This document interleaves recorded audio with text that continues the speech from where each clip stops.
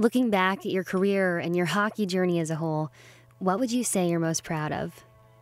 Obviously, being able to play in the NHL for quite a while is probably what ranks the highest up there for me, and having the chance to win a few Stanley Cups and have those experiences. You may know a lot about Matt Cullen's hockey career, but you may not know how great of a guy he is, how great of a teammate he is, how great of a father, son, brother, and well, just how great of a human being Matt is. But with all the accolades and praise bestowed on Matt throughout this feature, all he really wanted to do was simply play hockey.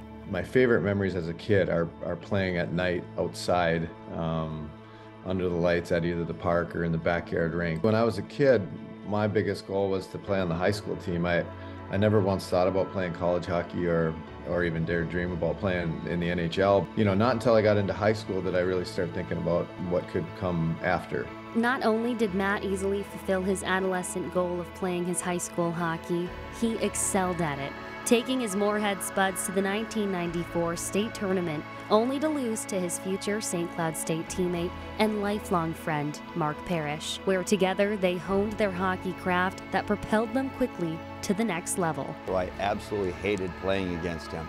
And then I found out his name was Matt Cullen. I learned way more than I ever could have imagined learning from someone my age. I wouldn't have had the career I had in the NHL without those years at St. Cloud, I know that.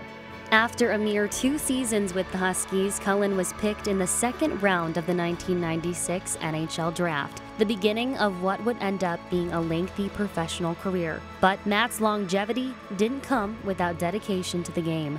For me, it was a matter of just continuing working on pieces of my game that I could add and improve, and so I think my game adapted a lot as I went through my career because of that mindset. I remember standing on the ice after holding the cup, just kind of flashing back over my career. 1,516 NHL games played, over 21 seasons with 8 different teams, racking up 731 total points. Oh, and did we mention 3 Stanley Cups? To say the university is proud of him is an understatement. We're just really proud of him. I think this program is really proud of what he did as a Husky and what he did in the NHL and who he is as a person. And I think that's driving us, I think, as a group to want to do it right for him. I had a great experience at St. Cloud, and it's a place that means a lot to me, and I'll never forget playing in that building in front of a full house of fans. The saying goes, if you do what you love, you'll never work a day in your life.